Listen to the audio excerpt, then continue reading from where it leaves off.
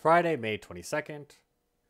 Read Chapter 7 of Animal Farm. If you don't have the book, a PDF is available on Google Classroom, and answer the questions.